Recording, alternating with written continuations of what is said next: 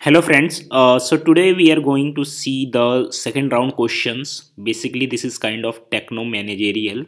The person was a kind of manager, technical managers. The intro was very nice. All the questions I'm going to share with you, what type of question they have asked. So if you are new to this channel and directly jumping to this video, I would request you please watch previous video, because in the previous video I have already shown you the round 1 question and this is a round 2. So that's why you will get more knowledge. So let's start. I have already explained you like about the Optum. It's like a healthcare domain company, and you can go and check out my previous video, right? So let's start with the video and discussing the questions.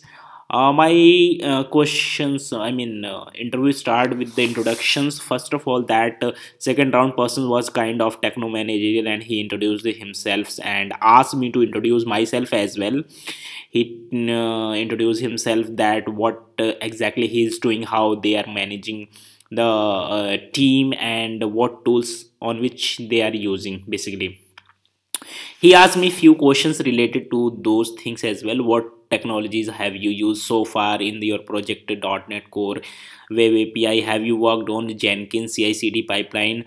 Where your application is hosted?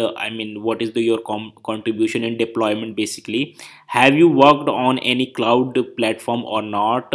Are you a front end or back end guy?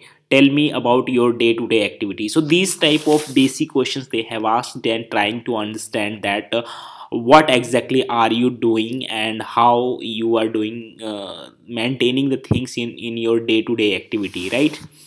So you have to tell your roles and responsibility. After that he asked me the notice period and expectation and counter offer. Those things I explained him.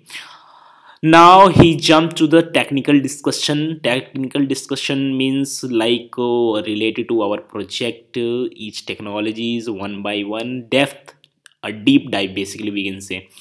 So let's start from the beginning, and the first question was, can you explain the design of API rate limit? So he asked me the things, API throttling. In the microservice, which API gateway are you using?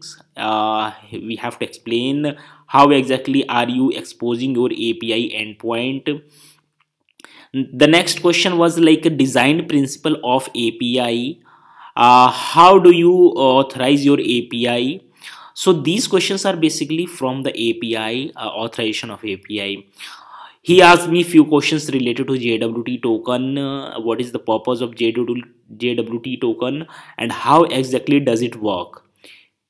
There was cross question, like rather using the token we can use the send the user ID password in the header, and we can encrypt, we can send it in encryption decryption format, and we can validate. Then what is the need of the JWT? And then if you have a good knowledge, then you have to explain the need of the JWT token. What is the auth server? What is the open ID connect or tool? Those things you have to explain.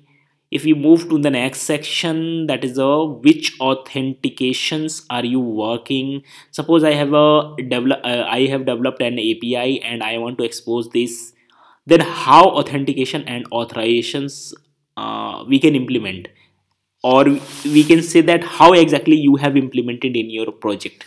This type of questions has been asked. Like you are using a microservice architecture, then what is the best practice mechanism you follow for authorizations? So basically he's trying to understand basically the how authorization and authentication has been implemented in web API, right? Then he moved to logging things, logging monitoring in microservice. So how exactly you are using and how this is being captured in Kibana. If suppose you are using a Kibana tool, then obviously the question comes like how have you implemented it, Kibana implementation of Kibana in the microservice. The next question was related to fault tolerance. Tolerance, there is a one microservice which communicates to another one, but the another one microservice is not responding. Then how you are behaving and how your project microservice architecture is behaving. Circuit breaker patterns, He gave me one example. Let's say there is a Amazon shopping app, and the review rating microservice is not working, but still it shows the data, I mean in lower quantity, because you don't want to block your customer. Then which mechanism is being used in the microservice? Because you know your review and rating is not working, then how you are showing the data to your customer? Because you don't want to block the customer, right? The next question was, suppose you have a microservice hello world and you have two instances to handle a heavy user base, right? One of the instances failed, I mean not working. How will you get to know that about that, right? So you have to explain those things, that in that situations how you are handling those things. Your one instance is not working and another is working, then how you are handling those things. The next questions was related to REST API design culture, questions related to like microservice ecosystem, 12 factor principles, how is microservice different from API. So those things basically has been asked in the round 2. And round 1 question I have already told you that I have explained in the previous video. If you are new, then go and check it out. So that's all from my side. If you have any questions, your suggestion, you can comment down below.